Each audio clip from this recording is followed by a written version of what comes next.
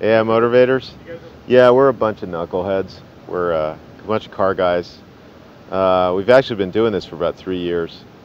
We were in the first Grand Challenge. We made it to California Speedway last time.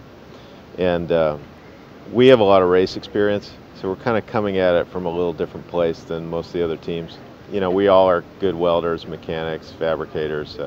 Even my guys that are doing programming and hardware, they can weld and they can wrench on stuff too. And what we're going for is high performance capability. So everything that we're doing is built to that end.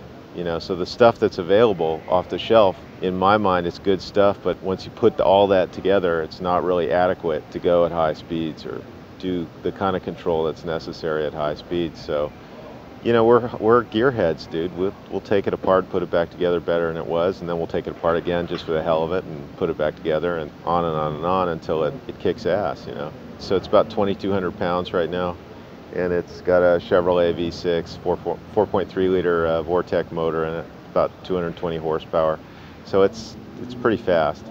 The chassis, most of it we build ourselves. We originally started with I think a 90 Isuzu front frame section, but now we've got our own rear suspension, front suspension on it. You can see the cantilever that we built.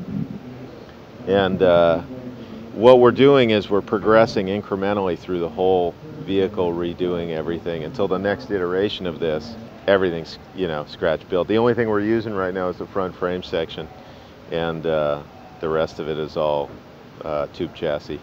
And so it's getting nice and compact, and it's real. The component layout's just about perfect. We're really happy with it.